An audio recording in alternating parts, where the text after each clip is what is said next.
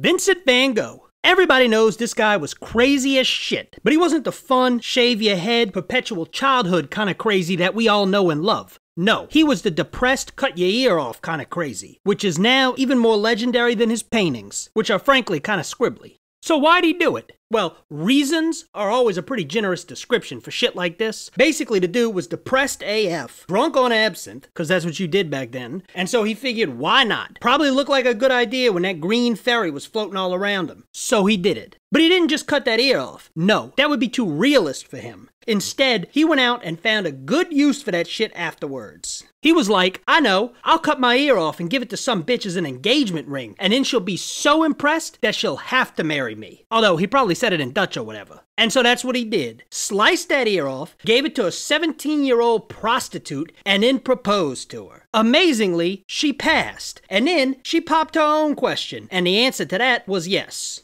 So poor Vincent, he got his ass sent to a hospital and didn't remember a goddamn thing. The whole thing had to be explained to him the next day when he woke up. This dude basically lived out the plot of all those hangover movies like 70 years before Vegas or Thailand was even invented. And by the way, the doctor that treated him could have ended up being the highest paid doctor in history, at least until them Beverly Hills plastic surgeons rolled up, who I think we can all agree do a really good job. Cause Van Gogh gave him a portrait as payment, but Mr. Art Critic didn't like it and gave that shit away for nothing. Worth $50 million.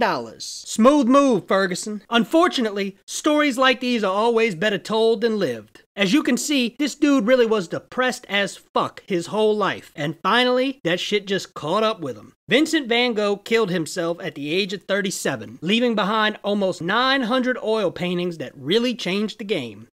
Poor dude. Oh, and just so you know, the Hollandaise claim you're supposed to pronounce his name Van Gogh, but fuck them, they're Dutch. Like, subscribe, pay me. Oh, and watch my other shit.